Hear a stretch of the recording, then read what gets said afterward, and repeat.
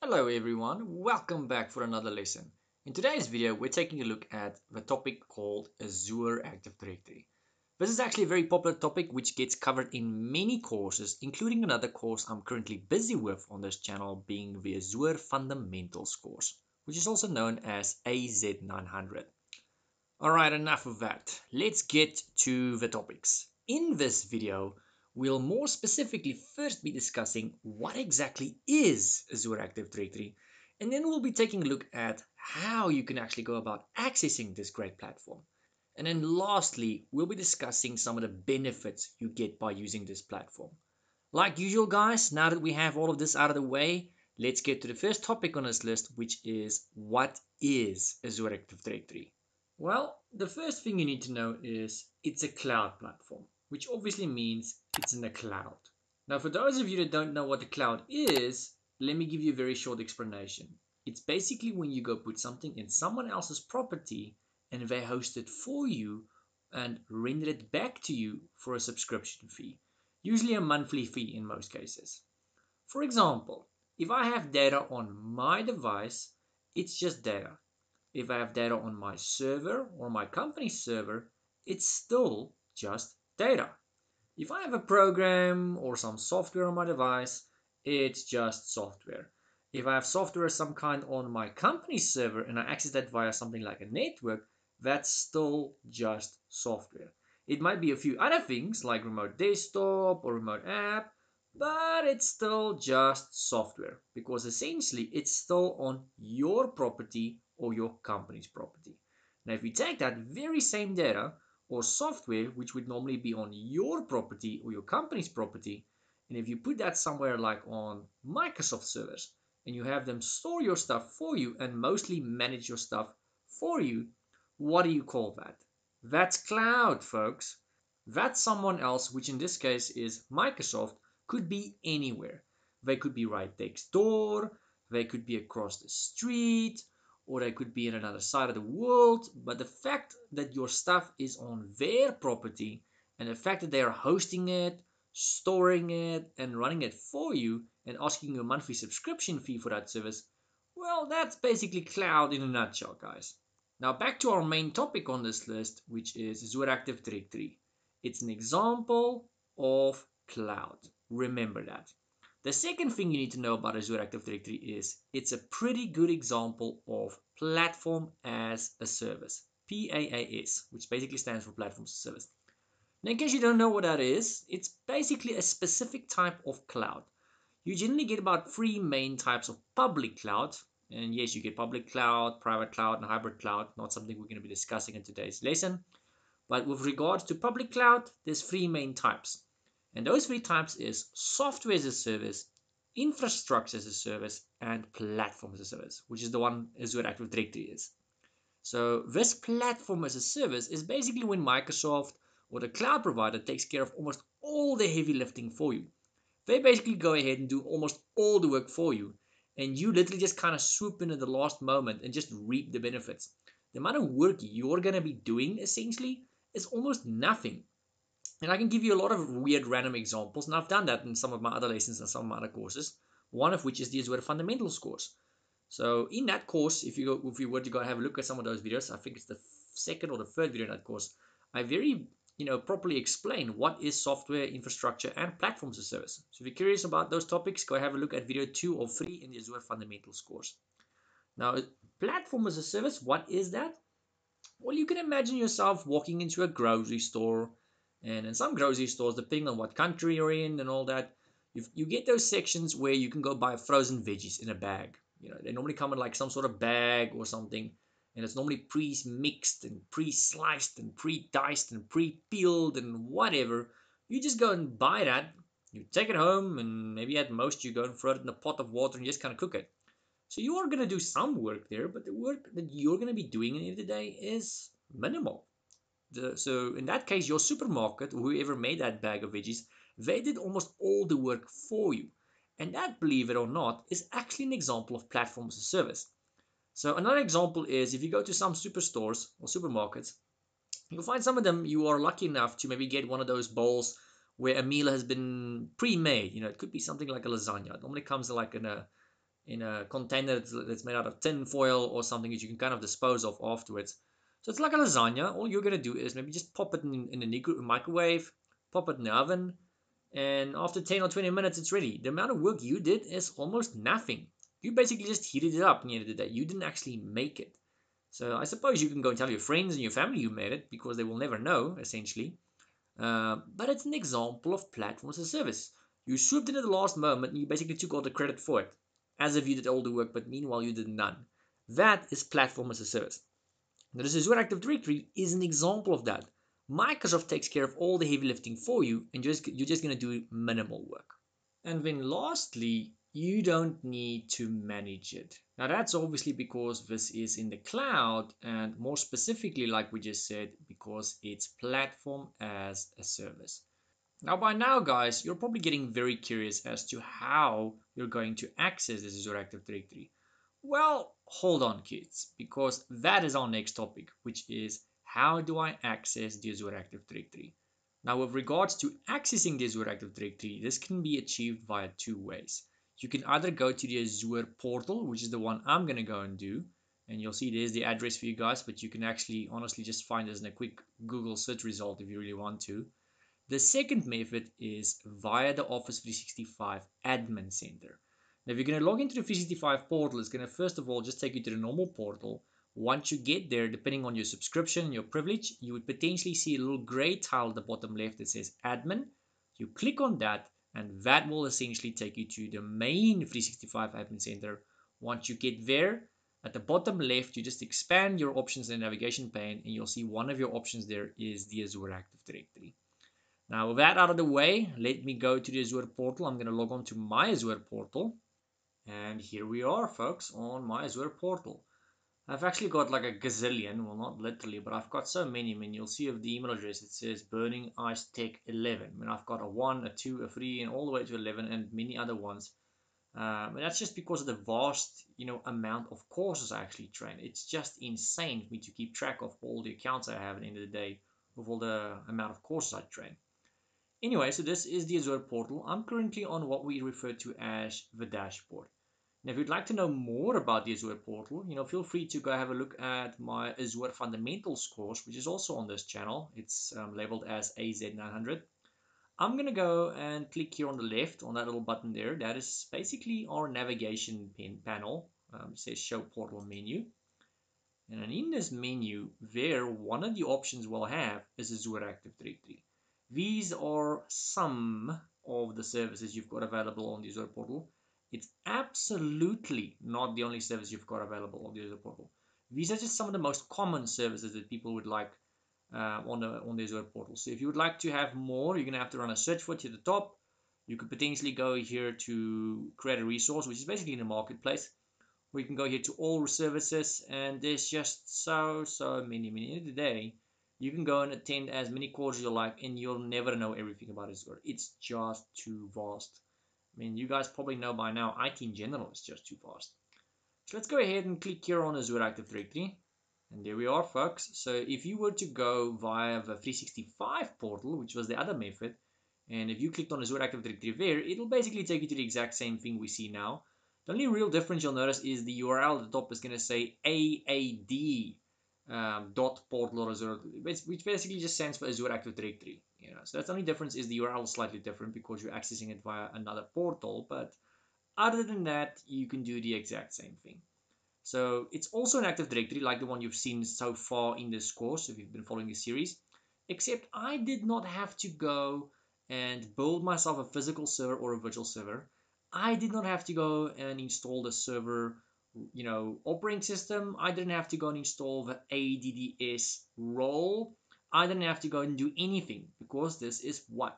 Platform as a service, which means I just come in the last moment and reap the benefits, like that veggie example I gave you guys. So you can see here, there I can go to my user accounts. There's my groups. So I'm going to go here to users. At the moment, I only have the one. It's kind of like when you just made your Active Directory on premises. You only have like a few accounts, mainly just the one main administrator account, until you go and make more. Same applies in the cloud, guys. So I can go here and invite a new guest user, which is normally a live ID or a 365 email address. or I can go to new user, same as on premises. Go to new user. You can go and specify the person's name, domain. So this is what the person is going to be logging on with. Name, first name. So I can actually just go and do a quick one just to show you guys. Let's go make John. John Smith. There we go. You can go and choose to generate an auto password, which is normally 4 letters, 4 numbers, or 4 digits. Or you can choose one. Honestly, I would say just let it generate, because it doesn't matter either way. That's a temporary password. So what's the point of choosing one if it's just going to change it the first time the person logs on anyway? If this person needs to be in any groups, you can add them while creating the account, or just like on premises, you can always do it afterwards. If this person needs to have any special permissions or privilege, you can assign them at this point in time. This is basically admin roles and things like that. By default, the person is just a user. So if I were to go and click on that, this person can be a full-out administrator or a limited administrator. I mean, for example, there you have global administrator. That's the one that's pretty much got the highest privilege. Or you can just go and give this person some sort of, or more than one limited administrator account. So for now, let's just close that. That's where you would go and do that. You can go and fill in some basic information if you need to. I'm just going to go ahead and click on create. Takes about a second and it's done, folks. So I'm going to go and scroll back. This is one cheat way to go and do it. You can scroll back to that menu. These menus are actually called blades, on the Azure side of things. Not something you probably need to know, because this course is more about on-premises server than the cloud environment. But since it's a topic, I'm mentioning it. Groups, you can go to groups here, and then just like on premises, you can also go and create yourself a little group here if need be. Go type in the name of your group. Let's just call this sales for argument's sake. Sales department, I don't know, sales department. There we go. That should be enough. Create. Takes about a second, and there you go. You've got the sales department. So one of the things we're going to be doing in our next video, in case you guys are curious, is in our next video, we're going to be also diving into the Azure Active Directory. And one of the things we're going to be doing, which is one of the main things that video is going to be about, is synchronization between your on-premises Active Directory and your cloud Active Directory. So you are going to have an Active Directory on premises and at the same time, which is in the cloud. So I'm going to go here to my Azure Active Directory again, users. Here we go. So all the objects you've got on your on-premises Active Directory, remember, objects is pretty much everything. Your users, your groups, your computers, pretty much anything and everything, so your containers, your OUs, everything on premises is an object, in your Active Directory. So all of that's going to synchronize to your Active Directory in the cloud, and everything in the cloud is going to synchronize back down to your on-premises Active Directory. They're going to basically be clones of one another. So that is something we're going to be taking a look at in episode 13. So if you're curious about that, stay tuned. Keep an eye out for episode 13, which will probably be out within the next day or two. Normally I release these episodes every 1 to 3. Yeah, it's about 1 to 3 days. So sometimes it's 1 day, sometimes it's 2 days, 3 days. So on average, it's about between 1 to 3 days for a new episode. So stay tuned for that one. All right, guys. And then our last topic for today is, what are the Azure Active Directory benefits? Basically, in a nutshell, why should you want to go and use Azure Active Directory? So with the benefits of Azure Active Directory, well, what are they? Well, the first one is high availability, which means the service is never going to be unavailable. At least that's the general idea here. Traditionally, you would only have your on-premises Active Directory server, and it was completely up to you, and it was completely your responsibility to make sure it was highly available. Wasn't impossible, but it was very expensive and it was a lot of work. At the very least, you would need to have 2 or more of everything, a backup of everything, a backup server, a backup internet connection, a backup everything for that matter. So to basically make sure that if one component goes offline, whether it be something as simple as a network card or something as big as a server, the backup of whatever that component is would kick in, making sure you've got availability. So whatever service that component is delivering, which in this case is your Active Directory, that service should not be unavailable. So if your Active Directory server goes offline, the service, being your Active Directory, should not be unavailable. Now, if you have Active Directory in the cloud and at the same time have it on premises, you will have high availability as well. That's called hybrid. Now, if you have Active Directory only in the cloud, you also have high availability because guess what? It is not your problem. It's Microsoft's problem. They give you a 99.9% uptime guarantee. I mean, they're one of the biggest associations or companies we know. So they've got such a huge budget. I mean, they've got the latest of the latest, the best of the best, two or more of everything. It's obviously way more than just two. So you're pretty much guaranteed that your stuff will never be offline. Another benefit that you guys will have is redundancy. Isn't that cool? A third one is cloud. Now that goes without saying. I mean, we've mentioned so many times in this video that this is cloud. And when it comes to cloud, why am I mentioning that? Well, because this is the cloud, you will get benefits like having the ability to join devices from anywhere in the world. Your people don't need to be on premises, which is normally within the office building. Traditionally, they had to be at the office, plugged into an Ethernet cable or connected to the Wi-Fi to be able to join your domain. Now, not so much. Another benefit of the cloud is authenticating from anywhere in the world. Now, once again, people needed to traditionally be within the office to authenticate against your Active Directory within the office. I mean, there's obviously ways around that. I mean, you can go use a VPN and all that, but that's beside the point. So by default, you had to be within the office. With the cloud, we have something called Azure Active Directory. You can join your devices to an Azure domain. It's worth noting, and it's not part of this course really, that only Windows 10 devices can join an Azure domain. You have to have Windows 10. Anything older than Windows 10 will not work. And within Windows 10, it has to be enterprise or professional. Anything lower, ranking, is not going to cut it. So it has to be professional enterprise, has to be Windows 10. And with Windows 11 being released, obviously Windows 11 is going to support that as well. So yeah. The last benefit I'm going to mention today, and this is actually not the only benefits, I'm just going to stop it here for now, is managing access to applications. Now, your applications on the Azure Active Directory is basically objects, which means you can go and manage access to these applications. So since everything is going to be in the cloud, you will have the ability as the administrator to go and choose who has access to what, when they do, how they do, and what requirements, compliance requirements they need to meet before they can actually access these resources. I can, for example, go do something as silly as forcing you to be in a certain geographical location before you can access a certain application. I can force you to use a domain joined device before you can access an application. I can force you to use a certain operating system. If you don't use an operating system I want you to use, I can block you from that. So I can force you to use Windows. I can force you to use Windows 10 specifically. I can force you to have a certain build or version of Windows 10. I can make sure you meet certain security requirements like having multi-factor authentication, in other words MFA for short. If you do not meet these requirements that I desire, I can essentially block you from accessing these resources. You could legit be the right owner of that account and have the username and have the password, but if you don't meet my complexity requirements or my security or compliance requirements, it's a no-go. You're not going to access those resources. Alright guys, I think that pretty much concludes our video for today. Like usual, smash that like button if you felt this has helped you. I hope it has. I mean, I've put a lot of effort into this one.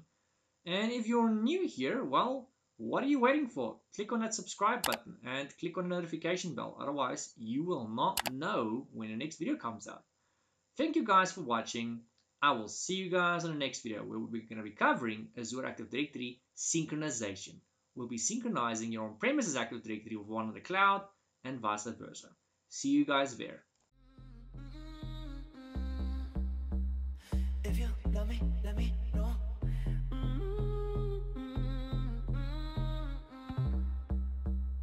If you don't, then let me.